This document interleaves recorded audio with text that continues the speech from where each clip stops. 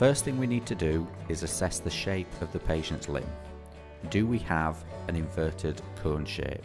Secondly, we need to assess the patient for bony prominences. This would include the tibial crest, the malleoli, and the dorsum of the foot. We would then measure the patient's ankle circumference to ensure the correct bandage kit is used. We would take the tape measure and measure just above the malleoli. This patient's ankle is 20 centimeters and therefore suitable for the 18 to 25 centimeter kit. Then we need to position the foot at a 90-degree angle, that is toes to nose. Then we apply the first layer, K-Soft. This is designed to absorb exudate, but its most important function is to reshape the leg and protect bony prominences as required. Firstly, we take the edge of the bandage and align it with the base of the toes. We then take it around the base of the foot, and that's your first turn secured. If the foot is longer, then we would need to do a second turn.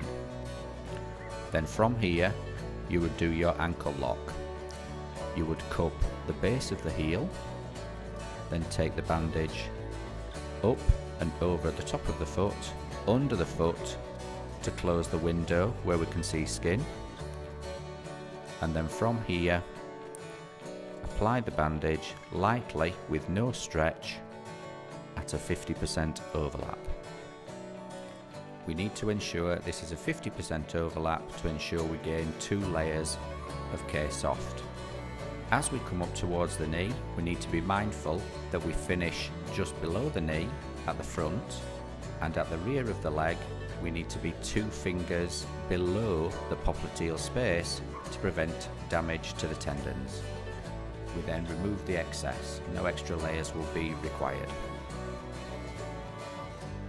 If we had an issue with a tibial crest, you could simply use a strip of K-Soft down the front of the limb to protect this area. If we had an issue with a bony malleoli or tendons, then we could put an extra turn of K-Soft around the ankle.